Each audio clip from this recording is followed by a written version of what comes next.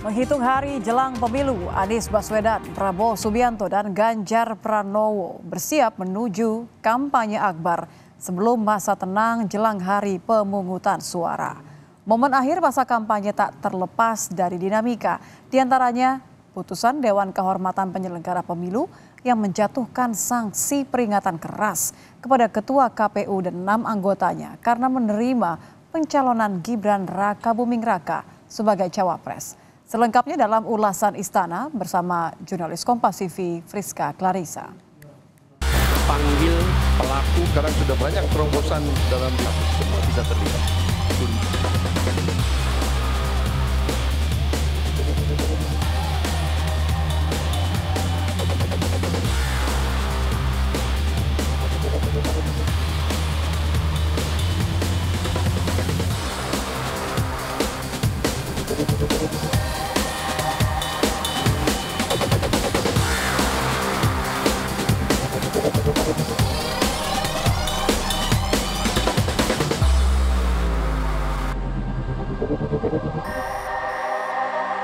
Kurang sepekan jelang Pilpres, manuver para capres-cawapres semakin panas. Apa saja strategi Baswedan, Prabowo Subianto, dan Ganjar Pranowo di sisa waktu menuju pemilu? Kurang sepekan jelang Pilpres, manuver para capres-cawapres semakin panas. Apa saja strategi Prabowo, dan Ganjar di sisa waktu menuju pemilu? Lengkapnya dalam Ulasan Istana bersama saya, Frisca Clarissa. Menghitung hari, suara rakyat terbanyak untuk menentukan presiden dan wakil presiden terpilih akan dibuktikan dalam pemilu. Calon presiden dan calon wakil presiden nomor urut 1 Baswedan dan Muhaimin Iskandar bersiap menggelar kampanye pamungkas 10 Februari. Di hari yang sama, kampanye akbar terakhir juga disiapkan calon presiden dan calon wakil presiden nomor urut 2 Prabowo Subianto dan Gibran Rakabuming Raka. Begitu pula calon presiden dan calon wakil presiden Ganjar Pranowo dan Mahfud MD yang akan menutup rangkaian kampanye Sabtu besok. Bicara kampanye, Presiden Jokowi kembali angkat bicara soal sikap politiknya di pemilu 2024. Presiden Jokowi mengklaim tidak akan berkampanye. Jokowi mengakui meski presiden berkampanye dibolehkan dalam undang-undang, ia tak akan menggunakannya.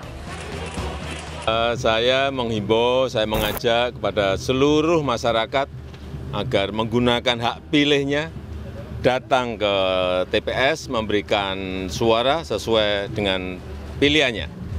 Dan saya ingin menegaskan kembali bahwa ASN, TNI, Polri, termasuk BIN harus netral.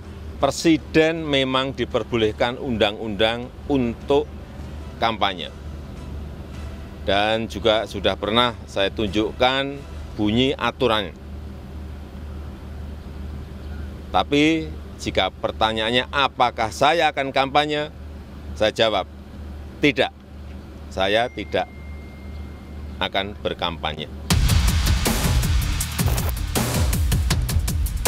Namun yang membuat publik terhenyak memasuki putaran akhir kampanye, Dewan Kehormatan Penyelenggara Pemilu atau DKPP menjatuhkan sanksi peringatan keras kepada Ketua KPU dan 6 anggotanya karena menerima pencalonan Gibran Rakabuming Raka sebagai calon wakil presiden.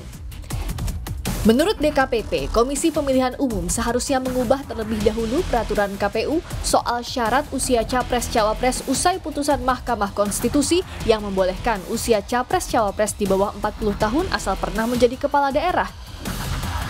Tetapi KPU malah langsung mengeluarkan pedoman teknis dan imbauan untuk mematuhi putusan MK meskipun PKPU belum diubah. Berdasarkan pertimbangan dan kesimpulan tersebut di atas, memutuskan mengabulkan pengaduan para pengadu untuk sebagian. 2. Menjatuhkan sanksi peringatan keras terakhir kepada Hasyim Asyari selaku teradu 1 dalam perkara nomor 135/DKPP/Romawi 12/2023. Ketua KPU Hashim Asyari enggan mengomentari lebih lanjut soal putusan DKPP itu. KPU menyebut kewenangan penuh memutuskan ada pada majelis DKPP dan dirinya telah hadir memberikan jawaban dan keterangan saat sidang di Dewan Kehormatan Penyelenggara Pemilu.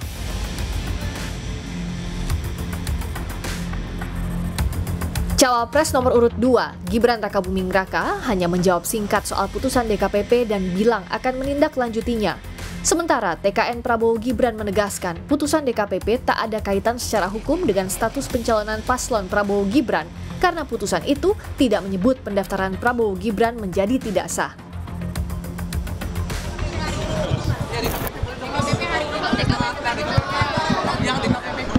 Ya, nanti kami tindak lanjuti. Bahwa putusan DKPP ini tidak ada kaitannya secara hukum dengan legal standing paslon Prabowo Gibran.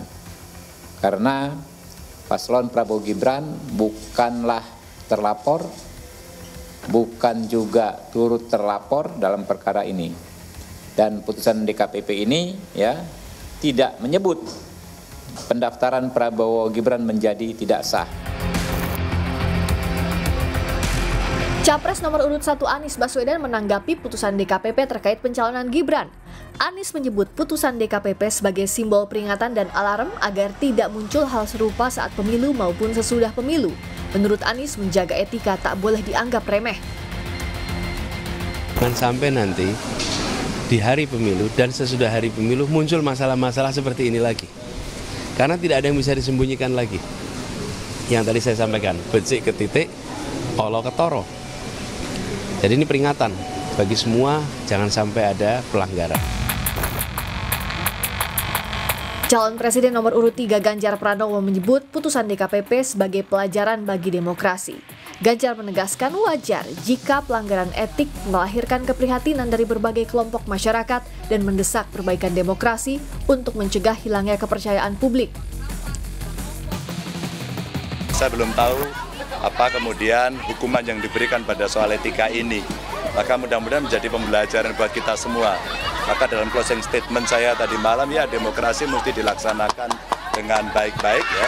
Tidak boleh ada yang mengangkangi demokrasi, prosesnya berjalan dengan baik. Dan lihatlah, kalau MK-nya juga kena problem etika, terus kemudian KPU-nya kena etika. Apa yang kemudian bisa kita banggakan pada rakyat dari proses pemilu ini?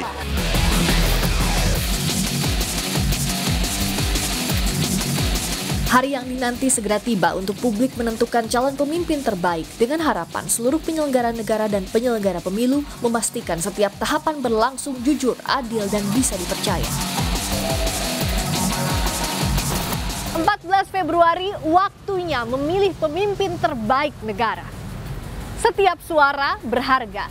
Jangan sampai absen menentukan presiden dan wakil presiden yang akan jadi nahkoda nasib bangsa 5 tahun ke depan. 14 Februari waktunya memilih pemimpin terbaik negara. Setiap suara berharga. Jangan sampai absen untuk menentukan presiden dan wakil presiden yang jadi nahkoda nasib bangsa 5 tahun ke depan. Frisca Clarissa, KompasTV, Jakarta.